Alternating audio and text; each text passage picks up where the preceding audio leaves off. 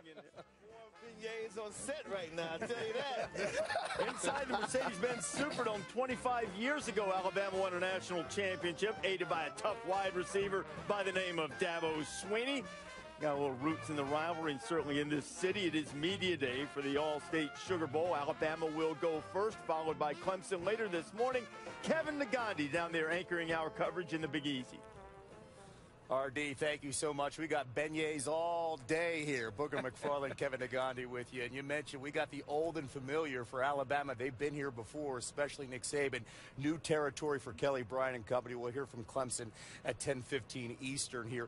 Let's talk a little bit about pressure because it's gone back and forth. Yeah. This is the trilogy. This is the rematch of the rematch. But when you look at Alabama, they've been favored in 110 of their last 111 games. They're favored coming into this.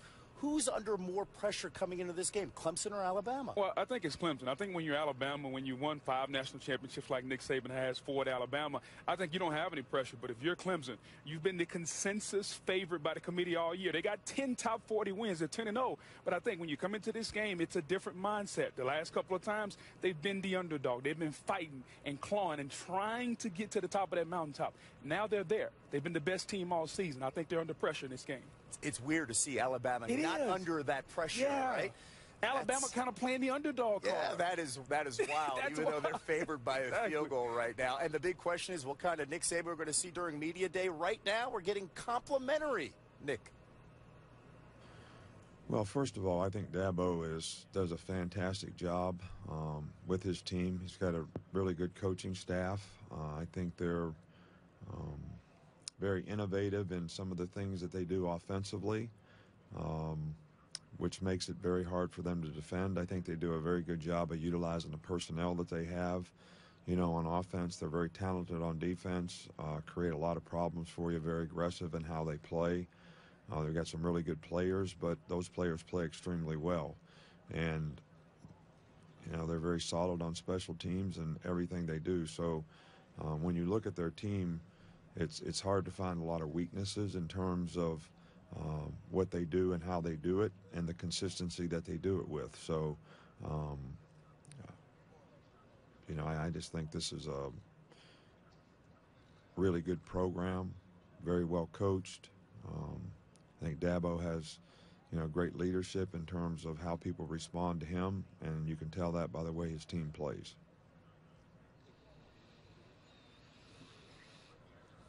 Hey, Nick, Barrett Lee, CBS. When you see Clemson this year on tape, what stands out about their wide receiver, specifically Hunter Renfrow? Well, Hunter Renfrow is, you know, a pain in the you-know-what in terms of nothing different from last year to this year. You know, the guy's very quick, very instinctive as a player, knows how to get open, makes the right decisions,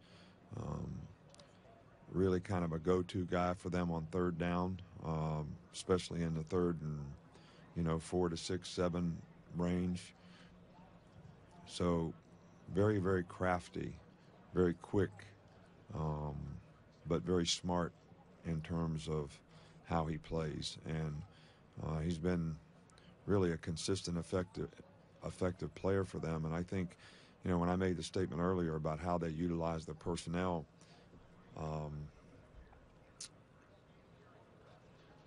they take, to me, receiver corps is a little bit like a basketball team. You know, you got to have a point guard, you got to have a shooting guard, you got to have a power forward, and I think that's one of the things that they do really well with their wide receiver corps in terms of how they utilize their guys, and they utilize him extremely well, and he's very effective in how he does what they ask him to do.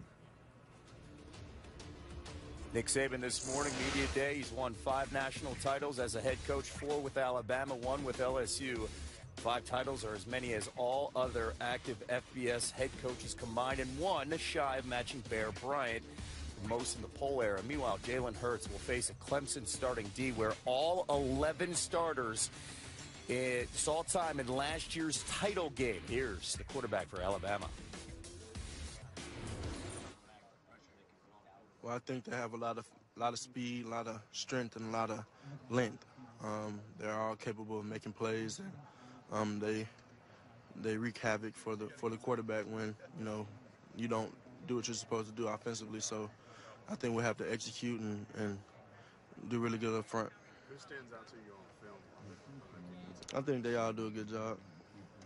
It's been a tough few weeks for you guys, knowing trying to just get back on the field and play an actual game, because the last time you guys stepped on the field, it was a loss to your favorite rival. Well, I mean, we have to bounce back.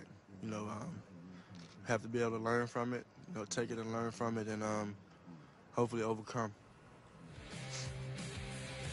Jalen Hurts this morning, he's won 13 starts as a true freshman last season, followed it up with 11 so far in 2017.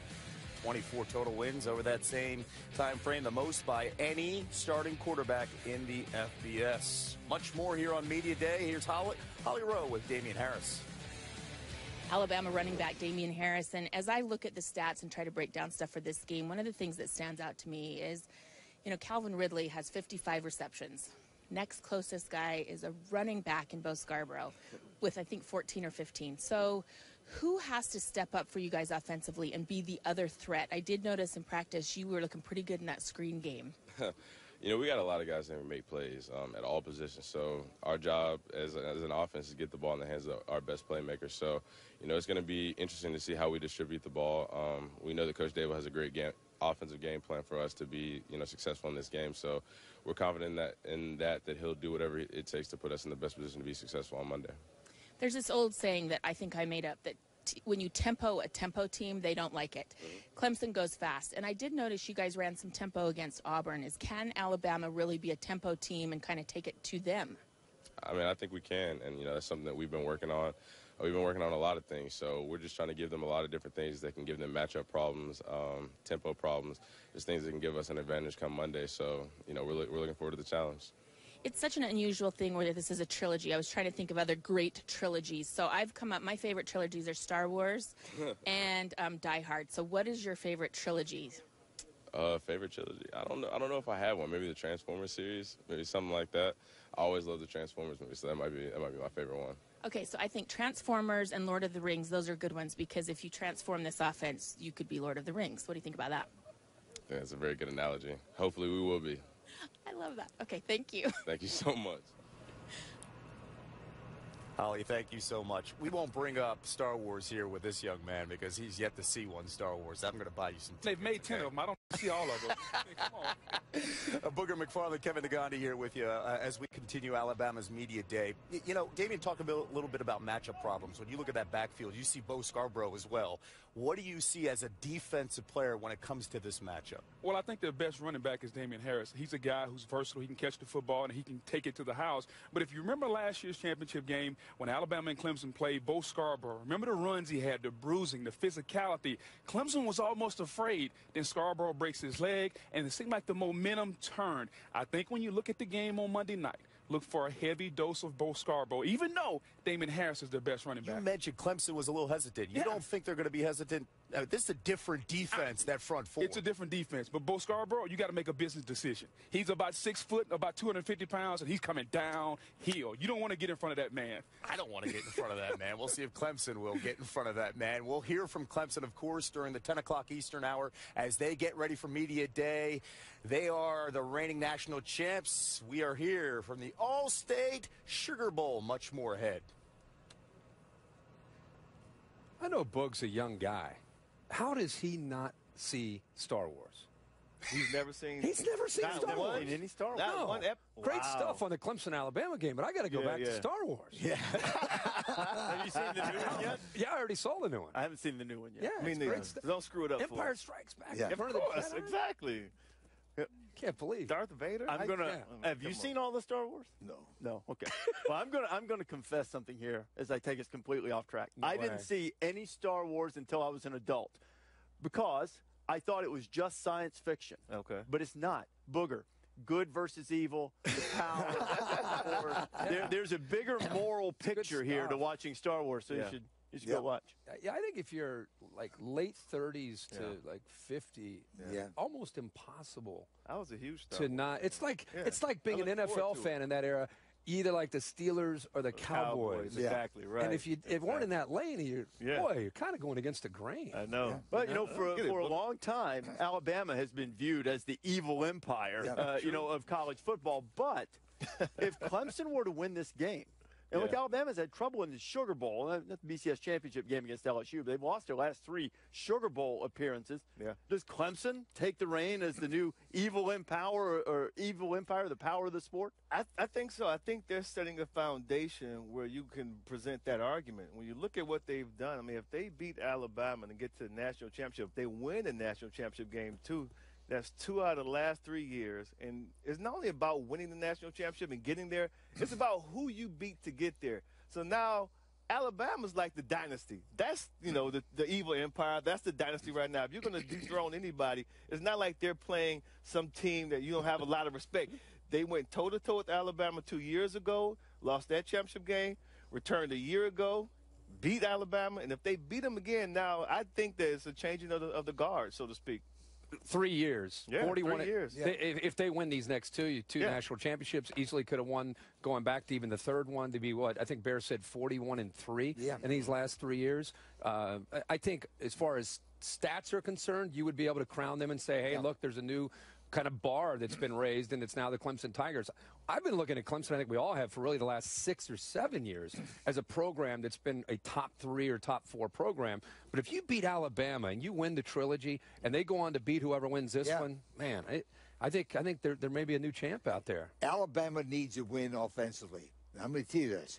There were a lot exciting last year, but this year they're sound. They've only had 4 turnovers, lead the nation, and they have committed 19 last year. So that means Clemson has to earn every point they get this year because Alabama will not turn the ball over. I think one of the things that's really interesting in terms of building the program and the stability, Alabama comes into the postseason, 3rd straight year, dealing with a coordinator change. That's true. Clemson has barely had any staff changes at all, let alone dealing with one in the playoffs. So that's helped them a little bit too, I think. Don't you your question to Des about kind of the Darth Vader or the kind of the bad guy or the villain? Right. We all know Nick and love him because we see maybe a different side of him. But I think the fans out there that aren't Alabama fans, they all want to get after guys like Nick Saban and Urban Meyer. I don't know if Dabo has that in him. I don't think Dabo is that guy. I don't think Clemson's that program. So even if they win these next 2, we can look at the numbers and say, wow, they're now maybe the new champ. But I don't think they become the villain. I think people enjoy hating Alabama and Nick Saban and Ohio State and Urban Meyer. Because of Dabo's personality. Right. He's a guy, he's folksy, he's fun, he's going to dance with his players. Listen, if you get a smile out of Nick Saban, you damn near pass out. You know what I mean? And the fact that Nick has won 5 national championships. Exactly. Dabo won. So far. On his way. So far. It's a long way to go. Exactly. Bama's been doing this since really 08. I mean, they've been elite. Dynasty. Think about that. I want to be clear about this too. None of us are saying that if Clemson wins a game, wins a championship, Alabama's suddenly not good. No. Anyway, we're just saying, is there a new standard bearer? And to your point, I agree with you on Dabo's personality. Yeah. You let him hoist a couple more of those trophies, and there'll be some good old-fashioned disdain in there. Let him roll up about 3 or 4 of those babies. True. Let's see what happens. That's true.